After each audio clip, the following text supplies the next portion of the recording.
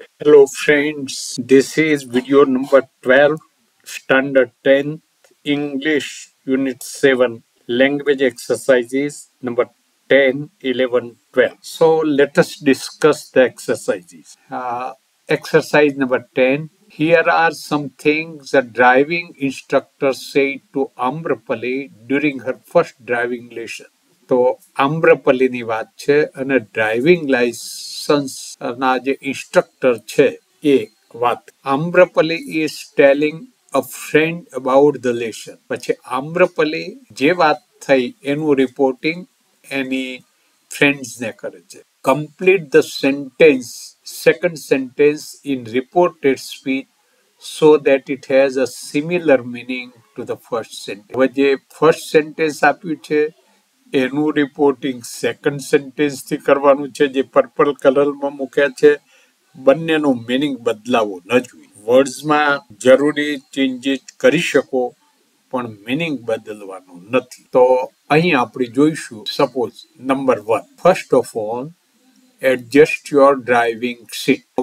Instructor આમ્રપલ્લીને કહે છે. તો આમ્રપલ્લીનું રિપોર્ટિંગ કરશે કે આમ્રપલ્લી ઇન્સ્ટ્રક્ટર માટે હી વાપરે છે, એટલે હી અહીંયા હીથી શરૂ કર્યું છે વાક્ય, હી અને ડ્રાઇવિંગ સીટ.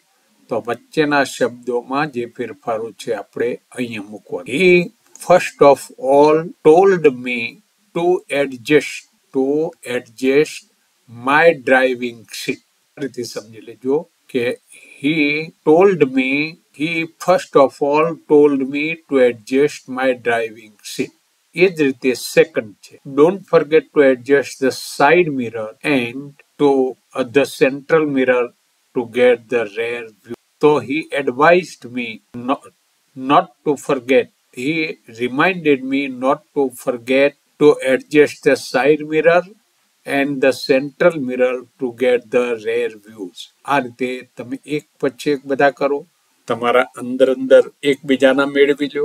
ત્યારબાદ તમારા જવાબ સાથે અહીં આપેલા જવાબો મેચ કરો. ભૂલ હોય તો સુધારી લો અને ત્યારબાદ બબ્બેની પેરમાં આ વાક્યો બોલો. બે વાર એક જણ ઓડ નંબર બોલે અને બીજા ઇવન નંબર બોલશે. એ રીતે પ્રેક્ટિસ કરો. વારંવાર પ્રેક્ટિસથી યુ વિલ લર્ન ધીસ. તો મિત્રો, have a lot of practice of these exercises. Now, language exercise 11.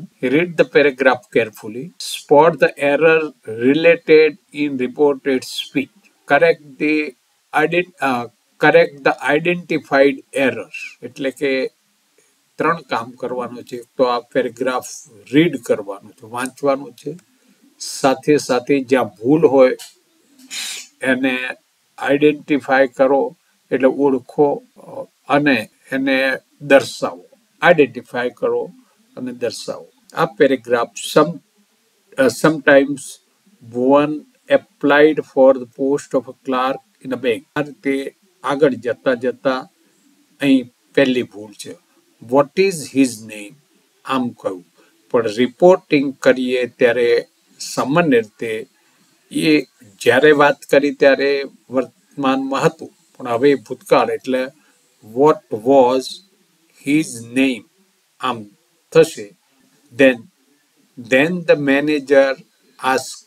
અહીં પણ ઈડી લગાવવાનું રહેશે.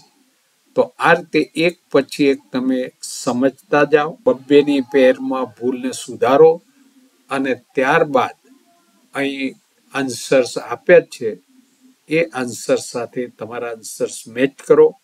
કઈ ભૂલ રહી ગઈ હોય તો પણ સુધારી લો. But do your self. તમે જેટલી પ્રેક્ટિસ કરશો એટલું જ તમને સારું આવડશે. તમારા ઇન્વોલ્વમેન્ટ સિવાય ખાલી કોપી કરવાથી આવડશે નહીં. સો have good command by practising it. Now number 12. Use the sentences given below the paragraph and fill in the gaps number. અહીંયા 1 to 8. Use appropriate reported speech form. 1 to 8 to complete the news report.